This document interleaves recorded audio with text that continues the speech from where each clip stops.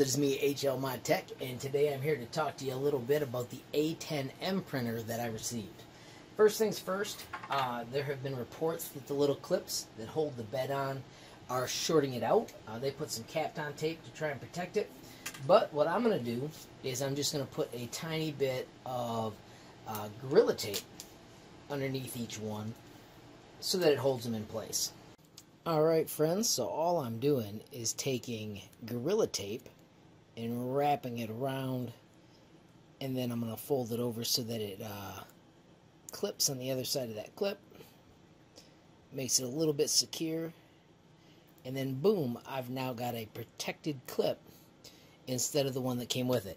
Now alternatively, you could peel off the backing and actually stick your plate down, but I think I prefer to have it clipped this way. I just need to make sure that I always put the Gorilla Tape side down, and then it'll hold it in place and I won't have to worry about shorting out. The other thing I want to show you is the cool knobs that I have created to go right over top of the original stock knobs.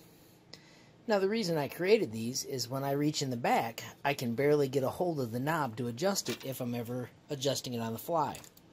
So this piece just snaps right on. You could take them off and snap them on, but I'm going to snap them on. They just take a little bit of force, and boom, they snap right in place.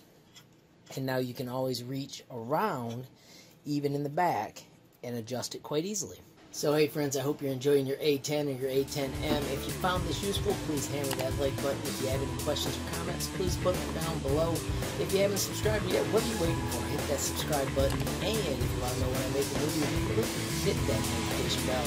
Thanks for watching. Have a great day, friends.